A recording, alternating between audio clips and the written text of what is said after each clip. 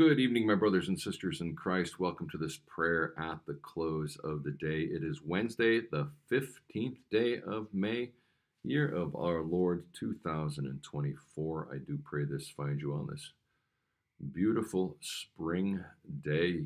I have the window open right next to me.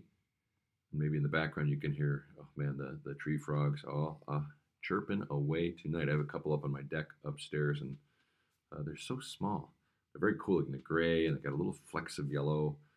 And yet, when they sing, it's amazing. These little animals, how loud they get, and their throat gets it really expands. There's something to see. They rarely do it when they're that close to you, but you can't miss it. It's very, very loud. Very cool. Still waiting for the cicada to emerge. That's a few weeks away. For us, the soil is still quite cool. Anyway, Feast of Pentecost is coming Sunday, and that'll end Easter season. We'll celebrate the Holy Trinity thereafter. That'll be Memorial Day weekend this year, and then begin the season of Pentecost. And remember, every time we gather in church, particularly for the divine service, it is Easter for us. It is always a celebration of Easter. In the name of the Father, and of the Son, and of the Holy Spirit. Amen. The Lord Almighty grant us a quiet night and peace at the last. Amen.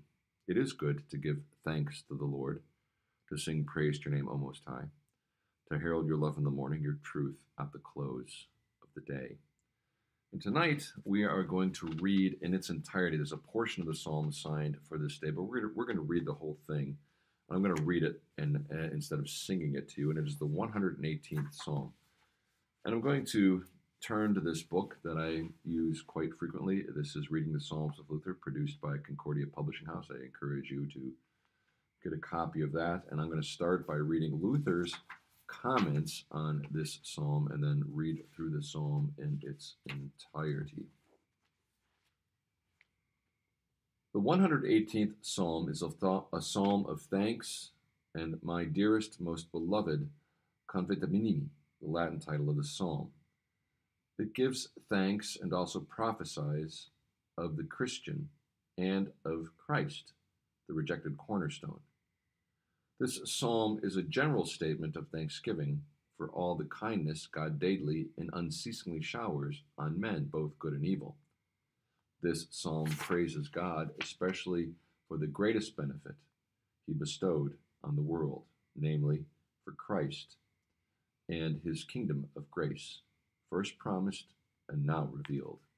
And that's Luther's comments on the psalm. And now I will read through the psalm. And it is one of the longer psalms. Apart from the 119th psalm, it is 29 verses. Oh, give thanks to the Lord, for he is good, for his steadfast love endures forever. Let Israel say, his steadfast love endures forever. Let the house of Aaron say, his steadfast love endures forever. Let those who fear the Lord say, his steadfast love endures forever. Out of my distress I called on the Lord. The Lord answered me and set me free. The Lord is on my side, I will fear not. What can man do to me?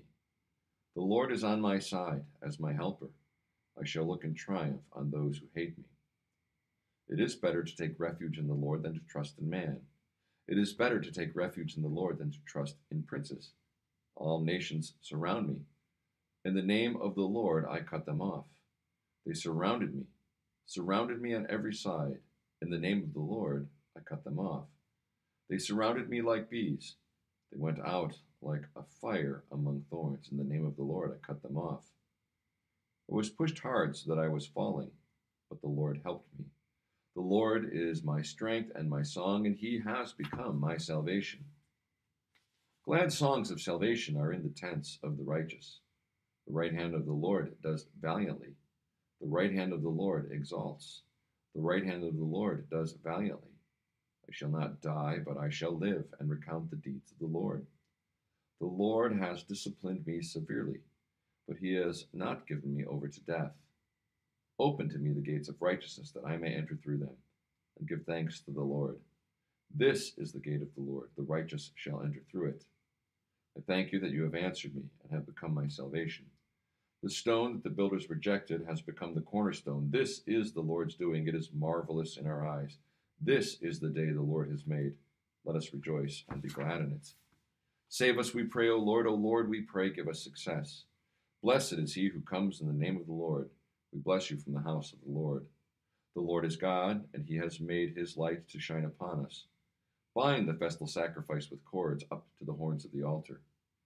You are my God, and I will give thanks to you. You are my God, I will extol you. Oh, give thanks to the Lord, for he is good, for his steadfast love endures forever. Glory be to the Father, and to the Son, and to the Holy Spirit, as it was in the beginning, is now, and will be forever. Amen. That is quite a beautiful psalm, and we don't have time tonight to do it justice, and I could spend days on that and not begin to approach it. It is one of Luther's favorite psalms. It's one of my favorite psalms. It finds itself quoted a number of times in Scripture. It finds itself figuring prominently in the life of the church, as it always has. This was sung frequently by the ancients. It is sung frequently by us. They were looking forward. We're looking over our shoulders at what happened for us. And quite a beautiful psalm. And it begins with, "Oh, give thanks to the Lord." And you see this grouping of threes at the beginning. And Hebrew poetry doesn't deal with rhymes and meter. It deals with thoughts and the parallelism of thoughts. Now, there is definitely rhyming that happens, and it's lost to us in Hebrew unless you see the Hebrew. There's plays on words, things like that, but that's kind of lost to us in the translation. But you still pick up this, especially at the beginning of the psalm, this grouping of threes, and that tells us the various themes that are being woven together within the psalm. So we start with this bracketing. This is the phrase that's repeated at the end. Give thanks to the Lord; He is good. Chesed, His steadfast love endures forever. Remember that word, steadfast love. It's one word in Hebrew. Never describes us. It describes God. His love is steadfast. That means it doesn't change. It doesn't go away, and it endures forever. Forever. The love of God for you is forever, and it doesn't change. Even when we're punished by God, that's true, because it is His love that punishes. Love does not let us do whatever we want to do to our own destruction and to the destruction of our neighbors. Love corrects us, rebukes us, sometimes harshly. And the whole idea is to keep us in God until the day we stand before His throne and finally shuffle off this mortal coil. Anyway, then we see, let Israel say, His steadfast love endures forever. Let the house of Aaron say, His steadfast love endures forever, so that the nation, the priests, and let those who fear the Lord, which is us, say His steadfast love endures forever. Look to the cross if you doubt that. Now we change. Out of my distress I called to the Lord, and the Lord answered me and set me free. And then the Lord is on my side. I will not fear what can man do to me. The Lord is on my side. I will not fear. Or the Lord is on my side as my helper. I shall look in triumph on those who hate me. It is better to take, so we see again that grouping. It is better to take refuge in the Lord than to trust in man. It is better to take refuge in the Lord than to trust in princes. And then we move to this thought, all nations surround me. In the name of the Lord, I cut them off. So no matter what, the psalmist is saying, focus on the Lord. No matter what, focus on the Lord. Keep your trust in Him, your hope in Him. Remember what He has done. Remember His steadfast love. And we hear, all the nations surround me, yet in the name of the Lord I cut them off. They surrounded me on every side. In the name of the Lord I cut them off. And that is, of course, speaking of our Lord Jesus Christ, who all things have been placed under His feet. And He destroys not only the power of Satan over us, and ultimately Satan will be destroyed, but the power of death over us. Satan has been defeated already. That is the reality we live in. He doesn't want to admit that. He certainly doesn't want you to know that. So he fights against us, fights against God's church. But remember, cling to the church, because God's love is steadfast, and He has already defeated these principalities and power of darkness. They surrounded by me like bees. They went out like fire among thorns, but the name of the Lord cut them off. Where's our help to be found? In us, in our strength, in our spiritual prowess? No, in the Lord, in His name. We begin our divine service by calling on that name, by invoking. His name has been placed on you in your baptism. That is your strength. As you read this, you think of many things. When you think of Ephesians chapter 6, you put on the full armor of God. Remember, you're putting on all the gifts of God. All the gifts of God are put on you.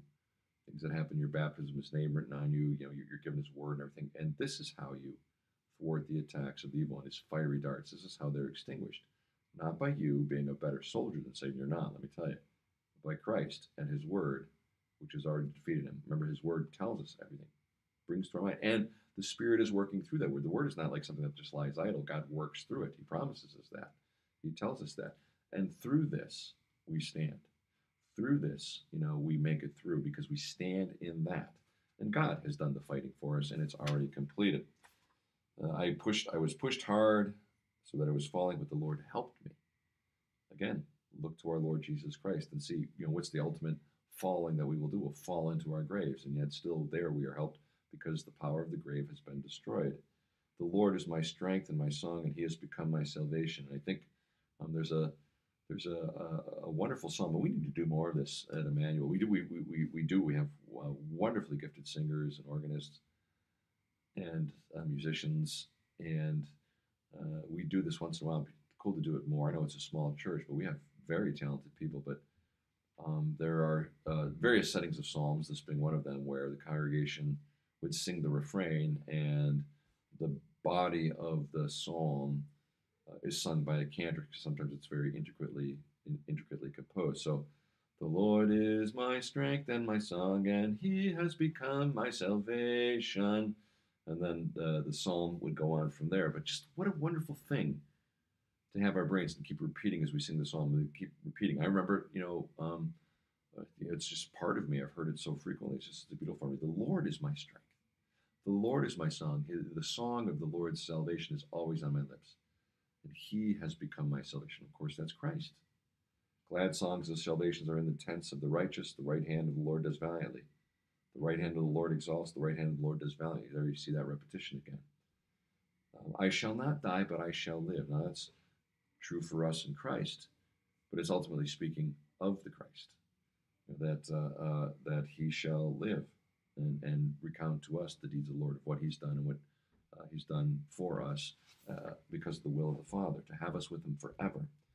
Open to me the gates. The Lord has disciplined me severely, but he has not given me over to death.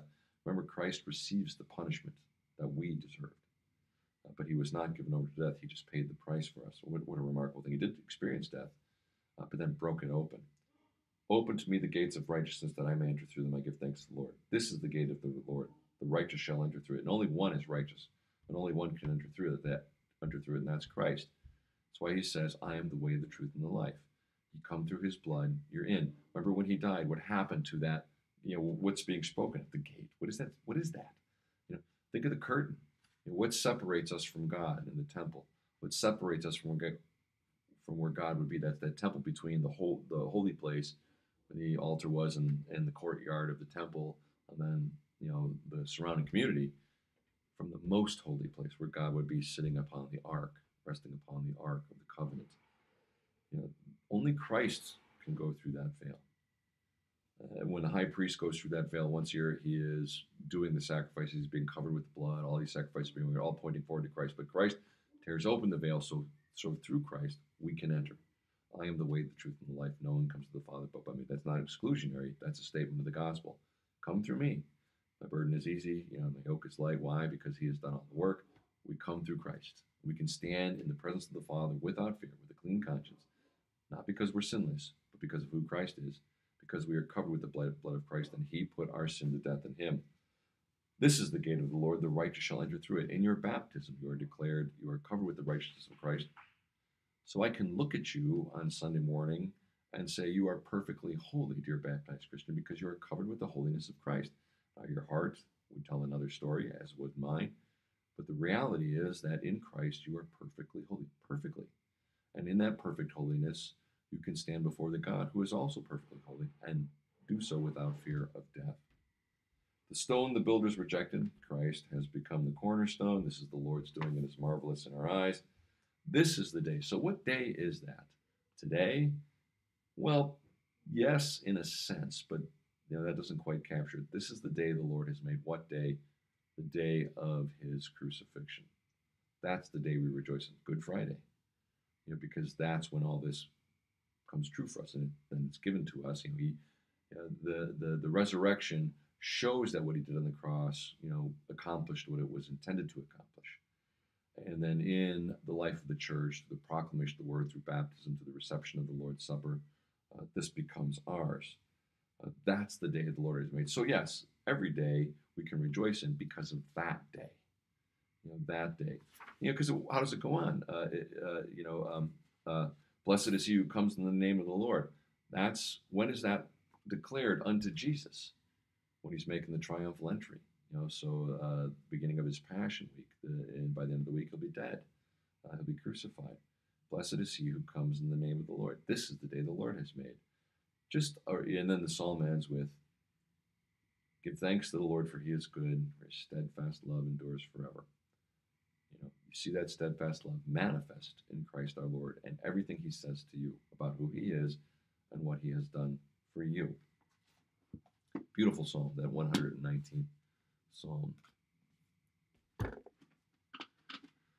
believe in God, the Father Almighty, maker of heaven and earth, and in Jesus Christ, his only Son, our Lord, who was conceived by the Holy Spirit, born of the Virgin Mary, suffered under Pontius Pilate, was crucified, died, and was buried. He descended into hell. The third day he rose again from the dead.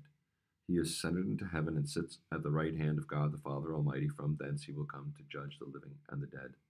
I believe in the Holy Spirit, the Holy Christian Church, the communion of saints, the forgiveness of sins, the resurrection of the body, and the life everlasting. Amen. Lord, now you let your servant go in peace. Your word has been fulfilled. My own eyes have seen the salvation which you have prepared in the sight of every people, a light to reveal you to the nations and the glory of your people Israel. Glory be to the Father, and to the Son, and to the Holy Spirit, as it was in the beginning, is now, and will be forever. Amen.